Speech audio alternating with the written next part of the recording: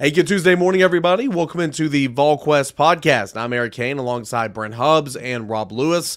We got a big show coming up here today, and we couldn't do it without our friends over at Exterior Home Solutions, the presenting sponsor of the Volquest podcast. If you have a need, give them a call for a free estimate. That's at 865-524-5888 or online at exteriorhomesolutions.com. We're going to talk a whole lot of Tennessee hoops, Tennessee spring football practice, a little Tennessee baseball, but first, some breaking news on Monday afternoon. Brent, after 5 seasons with the program, former three-time national champion as a player, Lady Vol Kelly Harper, is not being retained, will not return for the Lady Vols next year, and the nationwide search for the next Lady Vols coach has begun. Some quick thoughts on the change in leadership for the Lady Vols basketball program.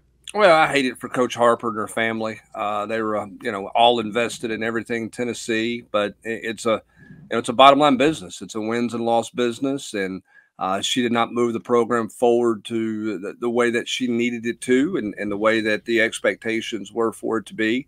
I think Danny White wrestled with this. I don't think this has been done for any length of period of time.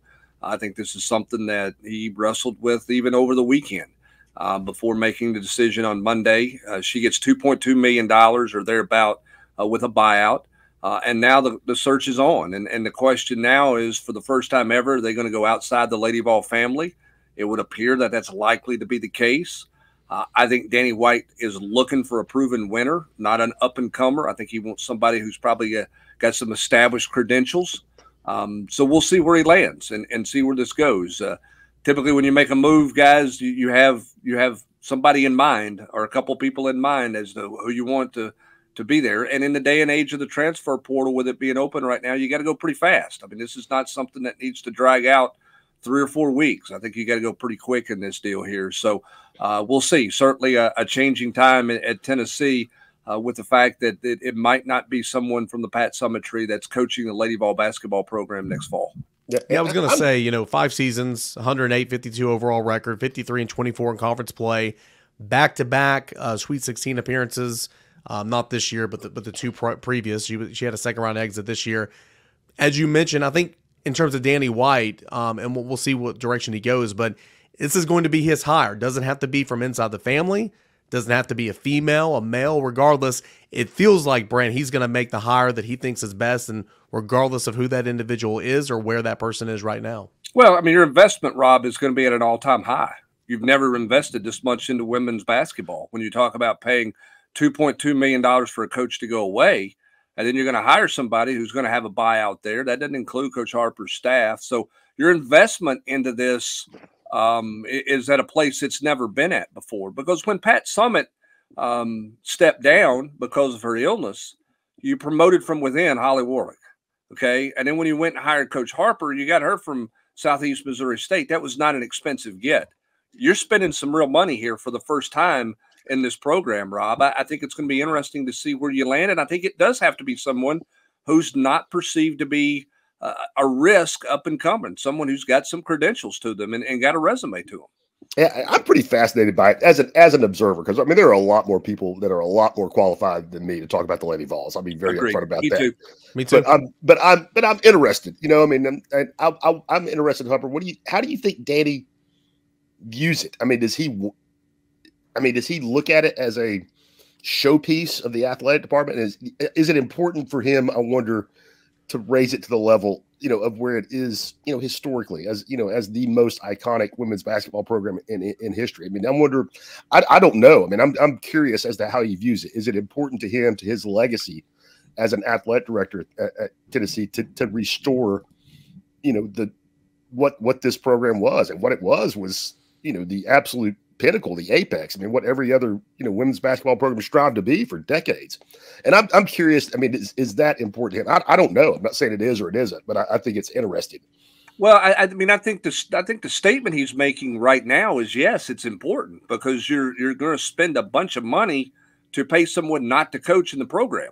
No. Which has never been the case before. I mean, you could have waited another year and the buyout drops another $500,000. That's a good point. I mean, the bottom line with women's basketball is it's never going to be profitable.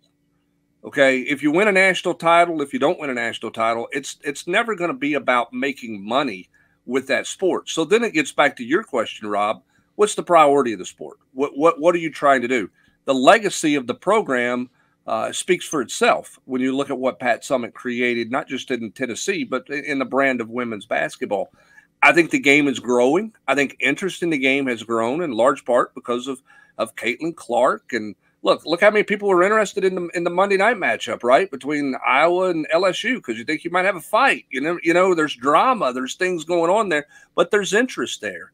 And so I think that's why you've got to, Eric, if you're Danny White and you look at this, it's hard to sell someone who's not proven themselves at this level. Right? I mean, your last two hires, and listen, I think the world of Coach Harper. I've dealt with her on a weekly basis. I think she is one of the finest human beings as a coach that I've ever covered. And I hated that it didn't work. But she's had two opportunities at Power 5 schools, and neither one of them worked out. NC State and now Tennessee. You promoted from within with Holly Warlick, which made a lot of sense at the time that you made the promotion. So you've taken chances with two former players who were unproven at this level. Can you afford to do that at this point in time? I don't think you can, which means you're going to spend more money than you've ever thought about spending in the sport. And who wants to take on the monster of rebranding to some degree and rebuilding the legacy that is the Lady Vol program? And I think that's going to be an interesting search for Danny White. Yeah, it's tough for sure. And especially anytime not even taking into account the Lady Vol brand, but anytime you hire a former player to come back to your alma mater, it's risky on both sides. And you know, Kelly Harper, she was quoted in the release yesterday sent out by Tennessee, said, quote, it's been an honor to serve my alma mater and coach the Lady Vol program that I love so dearly. I'm grateful for the opportunity my staff have had to lead this amazing group of young women, to mentor them on the court, as well as provide them with life skills that will benefit them beyond the game of basketball. And we know Danny White, really good at his job, really good at making money and all that type of stuff. And I'm not saying that non-profitable sports are not important to him, because, again, he's athletic director. He oversees all that. But I'm intrigued to see. I agree with you, Brent. I feel like you're gonna have to go out and get a proven winner because of what this brand means. If you were satisfied with it, then you would have kept her on for another year. I mean, she just had 4 20-win seasons and coming off back-to-back Sweet 16. So we'll see what they like to do, but we do know that this brand, not just big in women's basketball. I mean, this brand's big in women's sports in general, from everything Pat Summitt did here, and that's a tall task to live up to for sure. So wishing the best to Kelly Harper. Tennessee makes the move there. Let's move on here in this podcast and talk Tennessee men's basketball. Rob Lewis, fun season. We'll kind of talk about all that here in a moment. And, you know, one of the better seasons for Rick Barnes here at Tennessee and professionally for him. But, you know, Tennessee bows out in the Elite Eight. So very close to the program's first ever Final Four, 72-66. And at the end of the day, there was no answer for Zach Edey. He's a really good player. It's also really tough when you can't do anything and you send him to the line for 22 free throw attempts. Yeah, I mean, I really want to be objective here, because I think I have a pretty good track record of not being a complete homer, and I want to steer clear of that. But man, I mean, I don't know how you could be an objective observer who didn't have a rooting interest in either team in that game and not think that Zach Edey absolutely got away with murder in that game. And I'm not even talking so much about, you know, Tennessee fouling him. I'm not even talking so much about him taking 22 free throws. I'm talking about him knocking the hell out of people and sending them flying. First foul for Edey that he committed, 9 minutes left in the game. How's that possible when you're 7'4", 300 pounds? Well, when you're the biggest, most physical player in all of college basketball, not in that game, not in the Midwest region, in all of college basketball. And I just, again, I'm not blaming it on the ref. And Rick Barnes, to his credit, I give him credit. He steered a million miles away after the game yesterday in Detroit from saying anything negative about the officials, anything. But I mean, it's not so much the 22 free throws. It's the fact that he finished the game with one foul, and in a 40-minute game, I bet he spent 38 minutes in the lane.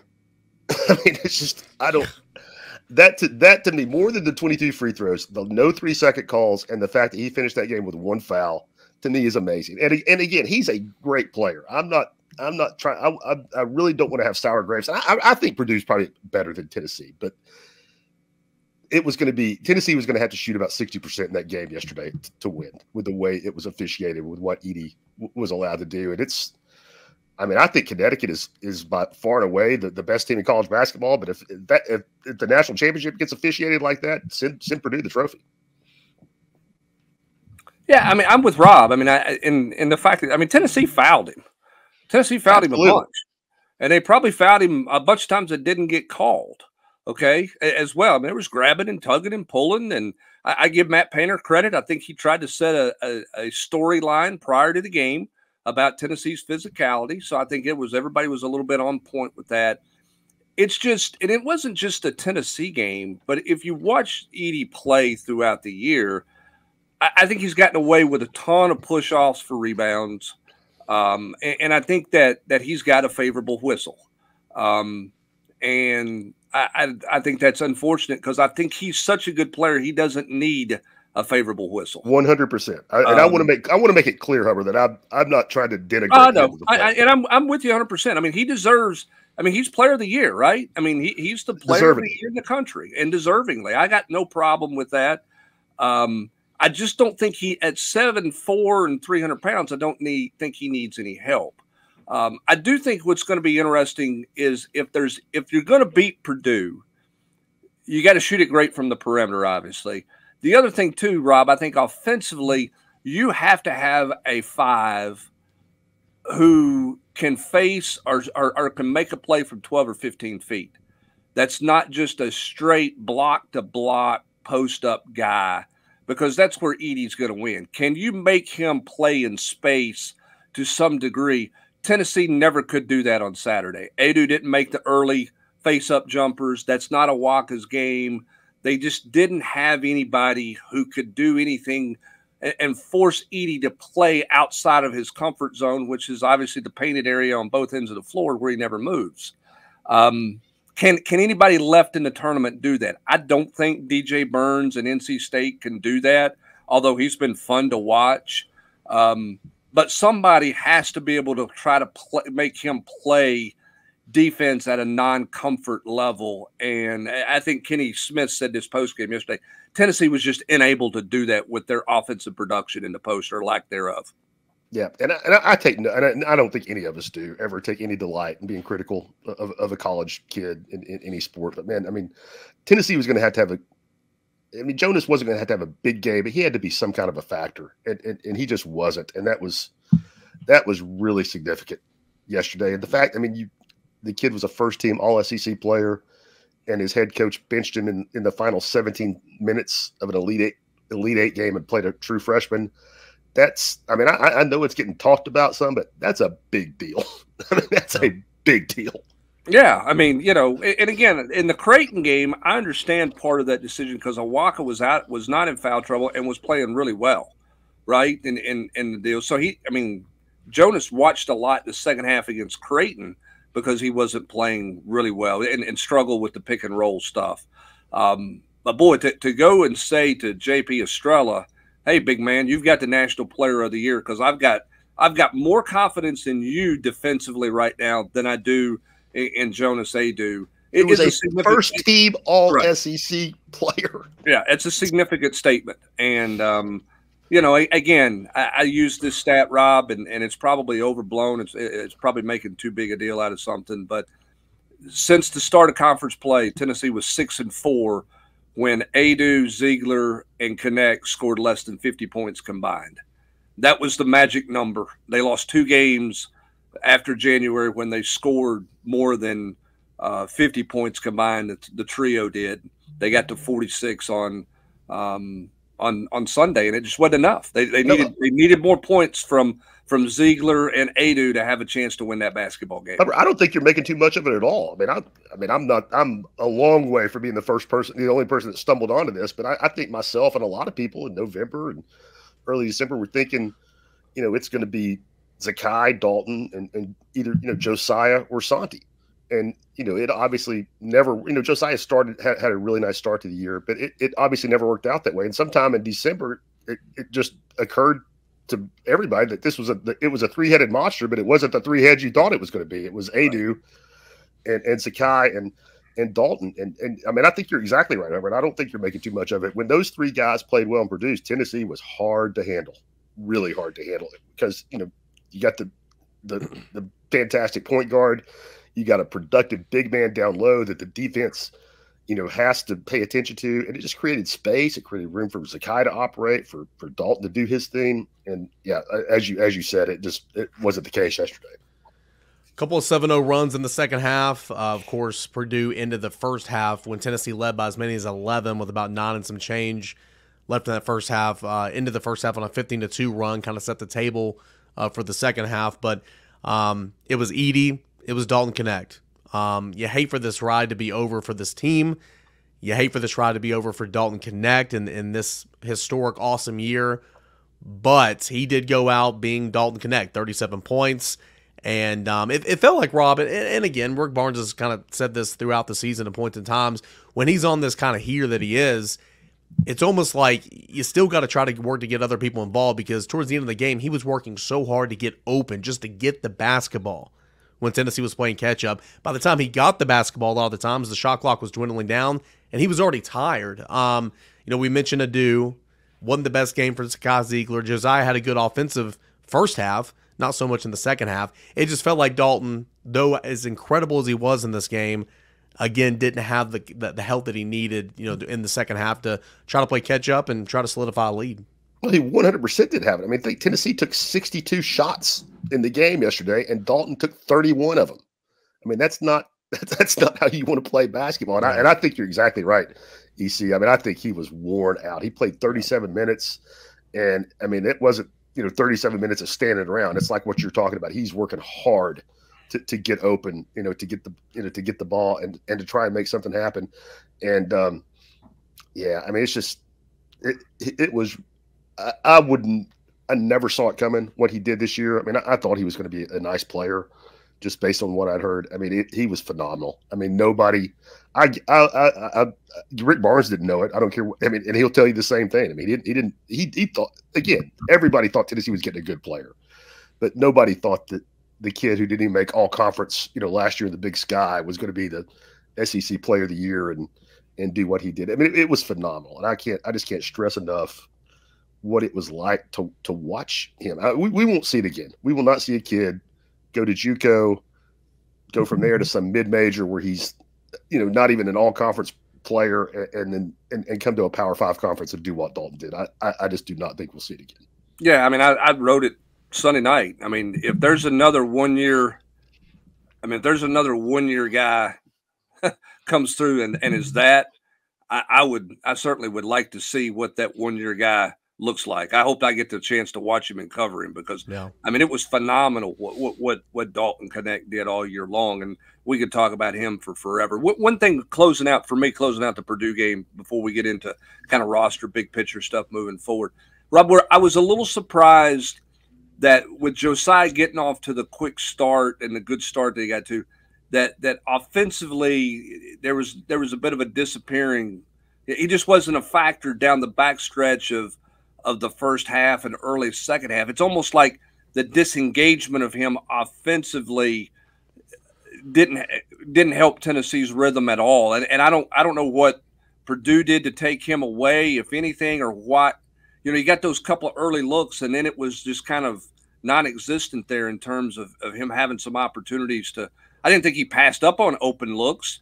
He went a long stretch before he shot that one 15-footer in the last couple of minutes that he missed, which was a good shot. But guy, he hadn't shot the ball in an hour and a half. That was the only shot he took in the second half. Yeah. I was really surprised that he was not more of a factor when he appeared to be an offensive rhythm the way he was early in the game. Yeah, I agree with you. Because, we've seen Joe, and I really like Josiah. Josiah has been one of my favorite kids that's come through this program. Great guy. So I'm not trying to be critical of him, but when we've seen him just kind of, not be there sometimes offensively, especially in SEC play. But when he starts off solid, then he, generally, he's going to be a factor. And he was I mean, he was solid yesterday early. 3 of 3. He hit 2 3-pointers in the first half that were huge, that were part of, staking Tennessee to that 11-point run. And even more than Dalton, because I expect Dalton to go up there and just destroy people. That is not a surprise, even whether it happens in the Elite Eight or in the Dean Dome or what. He will give people the business no matter what.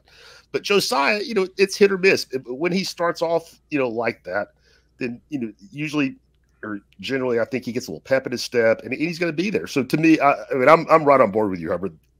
Josiah's play in the first half had me thinking, Tennessee needs that. That's exactly what they needed for him. Yeah, somebody besides Dalton, and then it just wasn't there in the second. And it's not Josiah's fault they lost that game. I'm not saying that. Right. But if he was 3 for 3 in that first half with 8 points, and he took one shot in the second half. If he scores 8-10 points in the second half, Tennessee's maybe headed to Phoenix. And again, you don't have a 7'4" guy on your team, but getting out rebounded 47-26 is not going to help matters at all. There's many reasons that you can point to say why Tennessee lost this game. But they, and I don't want to. I'm not saying give them a participation trophy or anything, but Tennessee belonged there. They didn't choke. Oh, for sure, yeah. They did not choke. They showed up. It was a heavyweight fight. It was a Final Four game. And they got beat by a team that is may win the national championship. I mean, there's there's nothing to hang their heads over. Yeah, and it's a team that's a tough matchup. They play 10 times. I'm not sure Tennessee wins maybe a couple of them, right? I mean, because Tennessee had to play really, really well to have a chance. But that was a heavyweight fight. It was, look, that's what's supposed to happen in the Elite Eight when your bracket goes chalk and it's 1 versus 2. Those are supposed to be Donnybrooks.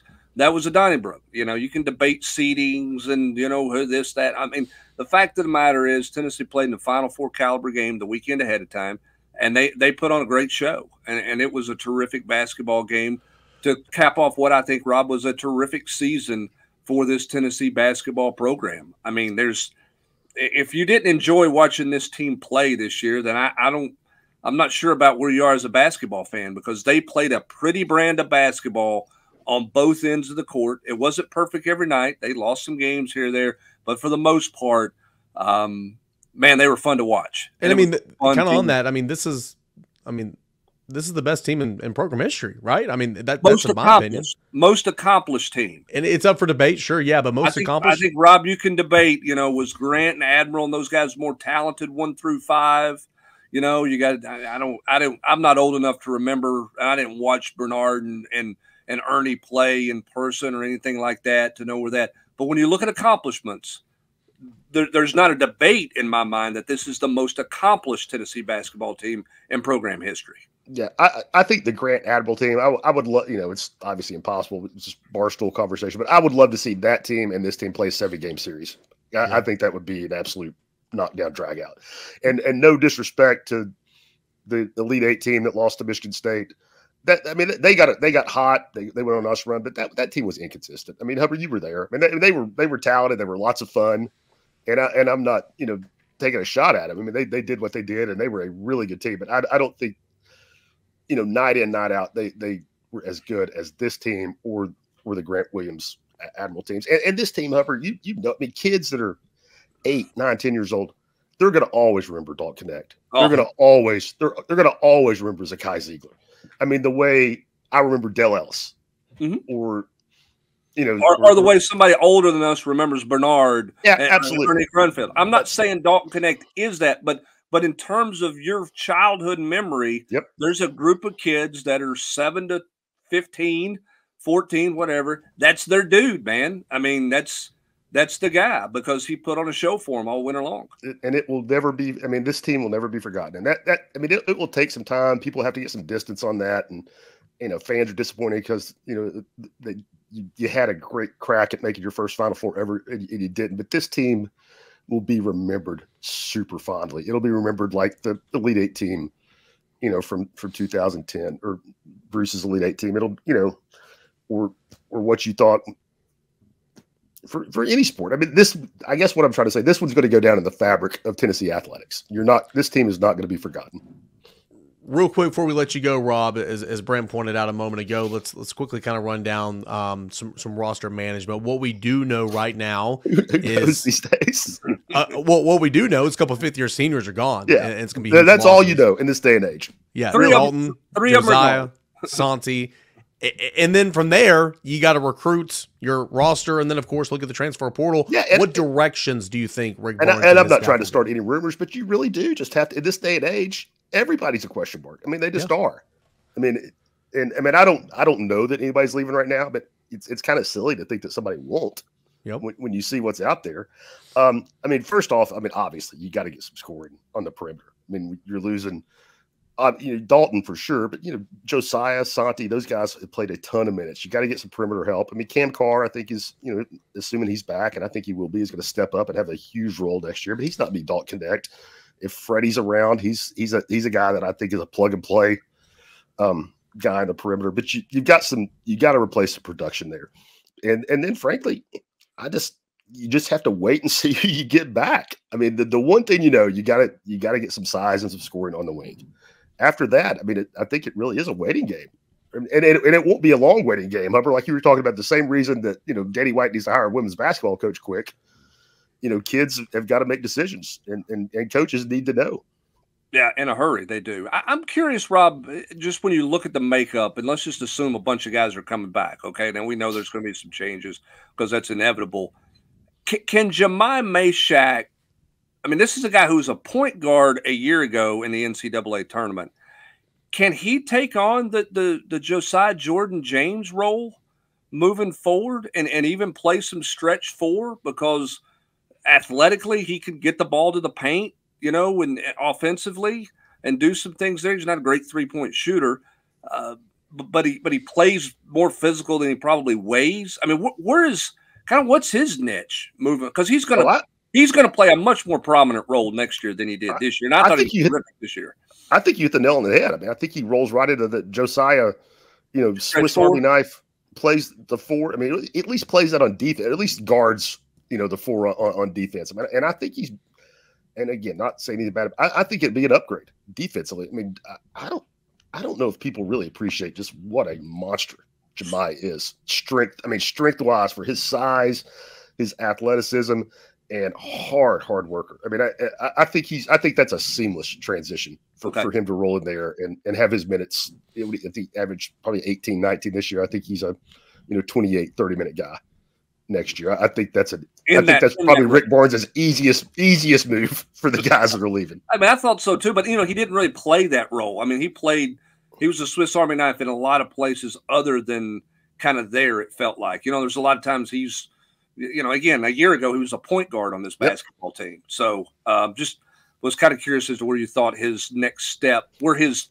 kind of final step. And I tell you, I mean, and another guy, Hubbard, that I think what JP Estrella, I think those 15 minutes he played yesterday, I think he grew up so much.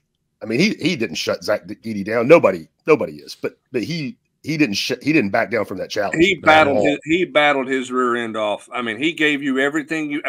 You got that game tied on, I guess it was tied for the second time on his dunk on the pick and roll. Mm-hmm. And he had given you everything you needed to have a chance to tie that game and steal it late because of what he had done and just the way he had battled. He had forced Edey to miss a couple of shots because he forced him to turn the other way, and he had just made him work the whole time. I mean, I couldn't be more impressed with a guy who played such a minimal role to come in and to play in that situation like that was just crazy. And I thought he did more than admirable job for the role he was put into and the situation he was thrust into. I thought it was. I mean, it's crazy to think he played 15 minutes yesterday. It's the most he played all season in the Elite Eight. And assuming that everybody's back, I think Tennessee's bigs next year are going to be solid, beyond solid. You just got to teach Tobey not to foul, man. If he could stay on the court, I think he's got a chance to be really, really good. And I think they've got three big time post, three real post players there that you can do some different things with. And you can play two bigs at once. I think Cade Phillips is going to be able to help him. I mean, that's a guy that back in November, the staff probably liked him more than they liked JP in November. JP, and I'm not, and JP, kept coming on, but I'm really high on Estrella. I love kids that were guards and then grew like 6, 7, 8 inches like JP did it and still have some of those skills. I don't sleep on JP Estrella. Don't sleep on it. Rob, You and Grant, love the coverage this year. It was fun watching you guys in the NCAA tournament, and I'm looking forward to your coverage on roster management. There's no time off ever, and we'll see what this team looks like for next year in the next couple of weeks. we all love the portal. All right, boys. I'll see you at spring practice this week. Rest up. Rest well. See you guys. See you, buddy. And as we thank Rob Lewis and Grant Ramey for their coverage, let's give a quick thanks to our friends over at Exterior Home Solutions for being the presenting sponsor of the Volquest podcast. Severe weather can strike at any time in East Tennessee, and Mother Nature can do severe damage to the first and most important line of defense that you and your family have against Mother Nature, and that is your roof. Whenever she strikes, make sure that you call the people that I call. Make sure you trust the people that I trust, and that's my friends at Exterior Home Solutions, because they're more than friends, they're truly family.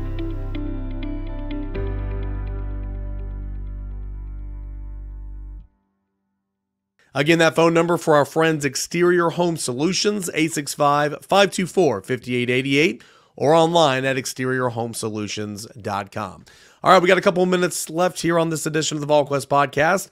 Scrimmage number 1 is in the books. They scrimmaged on Wednesday, had a 4-day holiday break for Easter, came back and hit the practice field hard and long on Monday, and gearing up for a practice on Wednesday, and then they'll scrimmage again on Thursday night at Neyland Stadium. Brent, some of the big takeaways now entering week number 3 of spring practice, and of course, scrimmage 1 in the rearview mirror. Well, I think for now it's about which of these young guys take a step forward, because now you're adding more stuff.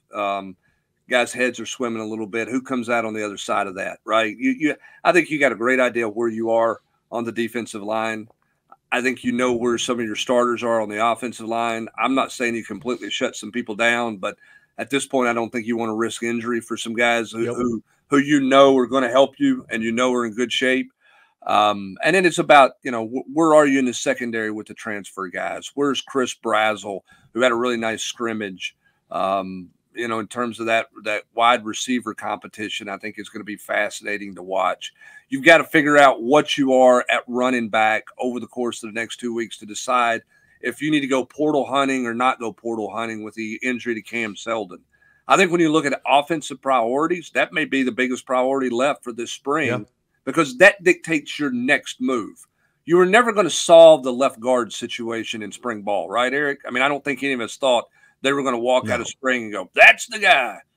You walk out of spring and you have to make the declaration, because the window is there. Do I need another tailback, or am I good until Cam Seldon returns late September, 1st of October?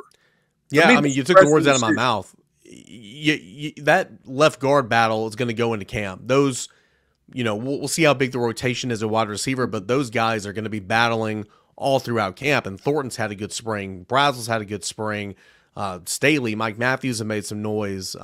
Squirrel's there. Of course, you have those two, second-year players going on third-year players, and Nimrod and Caleb Webb. We'll be interested to see with them in the second window of the transfer portal. But all those battles were going to linger into fall camp. You got to figure out if you have confidence in Khalifa Keith and Deshaun Bishop, because if you don't, then you got to go out and get a body in the transfer portal. And sure, you don't want to just take a body, and maybe that was poor phrasing, because I don't think they'll take just anybody, but you need to go get some help in the transfer portal. So I think that is the biggest to-do left on the spring to-do list, if you will. And then I know recency bias here because they spoke yesterday, but some interesting comments coming out of Willie Martinez and some of those defensive backs. I think Jalen McMurray, a lot of good things were said of him, and he's kind of that third cornerback right now, and they like to play 4, at least they did, last year before injury. But a lot of good stuff coming about Jalen McMurray, saying he's the most consistent of all those guys right now. The top-end high talent of Jamar McCoy, I think, is going to be fun to watch. Ricky Gibson, as he continues to grow, and Andre Turrentine at safety, carrying himself like he is the guy and he is the starter. And Jacoby Thomas, where's John Slaughter? Running back, secondary. Some of the same conversations we had coming into the spring, but that's kind of what I'm looking for over the next 2 weeks and the last 2 scrimmages they have before spring practice is all said and done. Yeah, and then I think, some other individuals who I think have stood out a little bit, taking advantage of opportunities. I think, obviously Keenan Peely is on a pitch count, if you will. They're being cautious there. And with Elijah Herring out, that means Jeremiah Thielander has got a ton of run, as at the number one, with the number ones. I think T-Lander's having a really good spring. I think he and William Inge have hit it off really, really well, which doesn't surprise me. Inge, you can tell just watching his demeanor on the field and the practice field.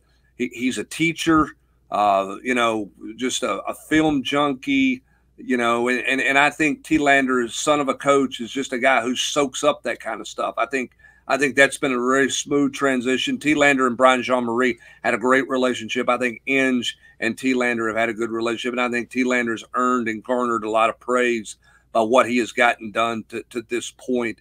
It sounds like Edwin Spillman's having a good spring too. Yeah, for a guy who got here late, I think that he is a guy who plays really physical, and so I think when you look at it, you take that physicality, Eric, and you're like, all right, I don't have to teach him that. I gotta, I might have to tell him, whoa, not sick him. Now it's about him learning to play in the framework. But for a guy who got here basically the Monday spring ball started, to make some noise, I don't know how much he's going to be in a rotation at linebacker, but with Carter out and some things there, he's gotten more opportunities this spring. It's a great decision by him to get here. I think he's definitely going to be a real factor for him on special teams. And we'll see how much William Inge rotates linebackers. Does he play it like Brian Jean-Marie did, play a lot of bodies, or does he a little bit more kind of play your starters and don't have a heavy rotation there? We'll just have to see because we haven't seen that. He hasn't had the opportunity to show that yet. So I think all in all, it's been a good spring, solid spring. Some questions that you're dealing with now that maybe you didn't think you were going to have to deal with because of the injury to Cam Selden. I think your quarterbacks played well, and I think you like your transfers. I think you feel like you probably hit the transfers. The Kesselman kid at tight end has been a bigger surprise. He and McMurray have been the two biggest surprises for me from the transfer portal standpoint. Everybody else had generated some buzz. Those two guys were kind of afterthoughts in a lot of ways going into spring. Those two guys have had two of the bigger springs of any of the transfers out there. Yeah, and it makes you deeper. I mean, especially at tight end where you and I harp all the time the importance, but also about how thin you are because you play two. Suddenly you have a guy that feels like you can play and depend on in this offense. And they always talked about wanting to play three. We've never seen it. I doubt we'll see it, but that's your third guy right there. And so he's had a really good spring. And then again, Jalen McMurray, I guess I knew that he was a veteran and all that. And, he kind of said, hey, D1 ball is D1 ball. I recognize this is the SEC, better players. It's a little bit faster, but, I know what I can do and I know my strengths. And that's kind of what his message was on Monday. And he's like, and I'm just excited to continue to grow. And it feels like they like their corners. They're just trying to find that fourth one, Christian Conyer, Jordan Matthews, to kind of join the party. But I would agree with you. I think the transfers have been really good so far. They're going to have to continue to come along. This little last stretch of spring practice, man, I would very, very strenuous pitch count, if you will, as you pointed out, for Keenan Peely, for Cooper Mays, for Squirrel White, for Dylan Sampson. Bubble wrap.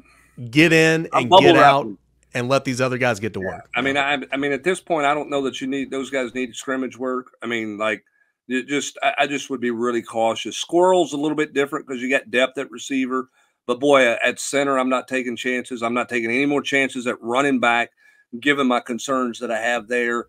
Peely, I don't need to see a whole lot more, and I want to be careful with those veteran defensive linemen. I think you got to be smart to the finish line here. Talking about pitch counts, let's make this shift. Let's transfer over to a little baseball here as we wrap up the podcast. Who had Xander as the guy headlining Tennessee's pitching in a series win against Georgia after run ruled on Friday? Tennessee wins a Sunday afternoon slow pitch softball matchup on Saturday, or at least it felt that way. Yeah. And then they're throwing shutouts on Sunday. Welcome to college baseball, Eric Kane. I mean, college baseball in general is such a funny sport. And you'll see this in the majors too, man. A 3-game series, and one of these days, maybe not the first game, but one of these games, these teams will get beat, 12-4, and then typically they're not that high scoring, but it'll bounce back and win a 3-2 ball game the next day. Baseball's a fickle sport, but what a response and what a gritty series win for Tennessee. You mentioned Xander, and I want to take anything away from Xander, but it's also as I wrote in the 3-2-1, it's the Kirby and Xander show. Man, Kirby Cannell, what he gave Tennessee on Saturday, 5 innings. This is a dude that the last 2 years, last year specifically, would come in for a batter, they would take him out. He was a specialist, okay? He threw 90 pitches, 5 innings. career highs. Xander Seacrest, 6 innings, 104 pitches, career highs. Combined, they got 11 innings of 3-run baseball. If you would have told me that Tennessee would have gotten 11 innings of 3-run baseball from Kirby and Xander this weekend, I tell you, you're drunk. But good for them. They deserve it. They're great teammates. And Tony Vitello mentions those two guys and likes with Trey Lipscomb, who's had a great Major League Baseball debut over the weekend, and Drew Gilbert and some of them. So good weekend for Tennessee. You got to figure out some pitching. I mean, I don't think A.J. Causey is going to get rocked like that again. Now, he's not going to be as dominant as he was, but I think that was kind of an outlier. Drew Beam's got to pick it up. He's not looked good in SEC play overall. But this offense continues to show, like, hey, they can kind of pick up the slack when other parts are kind of, not hitting on all cylinders, and you saw that a little bit this weekend. All right, so let me ask you this as you move forward. You look on the screen there if you're watching on YouTube. If you're just listening, Tennessee travels to Auburn this weekend for a 3-game set. This is an Auburn team that's not been very good to start the year.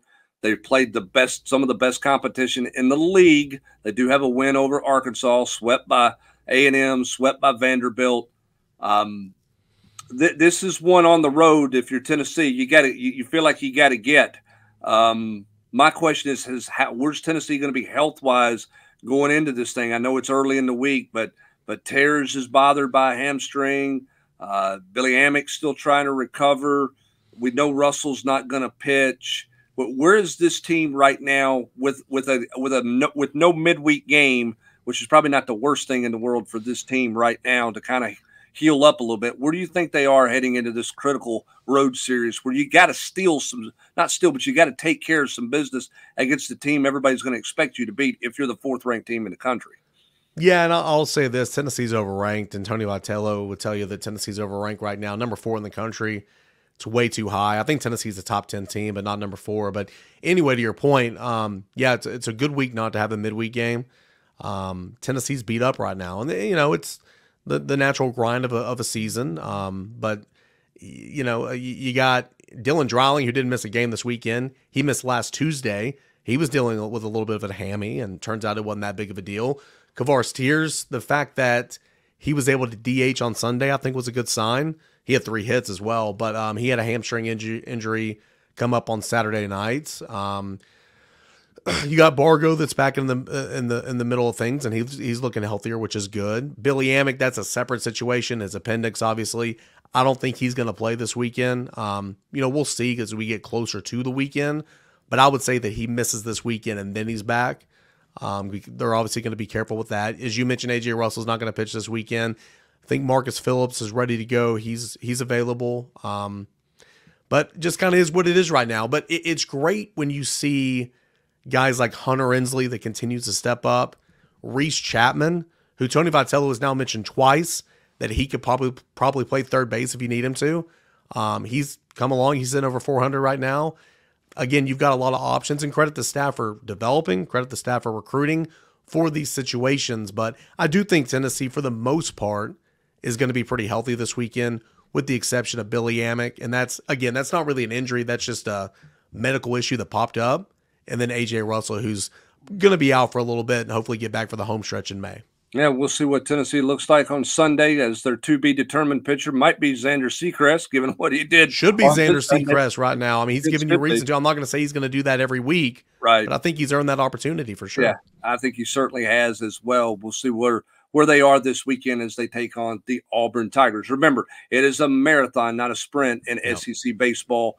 But you're heading into weekend number 4, right, in the SEC. I mean, we're moving along pretty quickly here. You got to be growing and getting better and continuing to develop, and we'll see where Tennessee's at this weekend as they take on the Auburn Tigers. We've got that going on. We've got a basketball coaching search on the women's side that has people talking.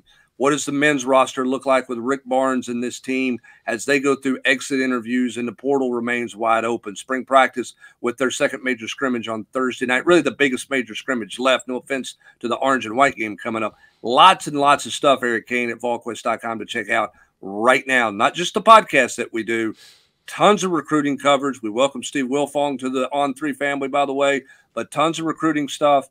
Tons of football stuff, basketball, baseball. There's a lot going on right now. Yeah, and again, we know there's a lot of people that listen to our podcast every week, and we appreciate that and watch us on on YouTube that might not be members of the site. And if you're one of those people, encourage you, man. I mean, you know, right now it's no better time. There's so much happening right now. Your value, $1 for 1 month, and even you jump in there for a year subscription, you're going to get your money's worth. You're going to join a unique and awesome family that loves Tennessee Volunteers. And I'm biased, but I think we do it better than anybody in the market, Brent. So all that and more is over at Volquest.com. Big thanks, as always, to our friends Exterior Home Solutions for bringing us coverage of this podcast each and every Tuesday and Thursday, 865-524-5888, and online at exteriorhomesolutions.com. For Rob Lewis, Brent Hubbs, I'm Eric Kane. Appreciate you guys, as always, for joining us here on the Tuesday morning Volquest podcast.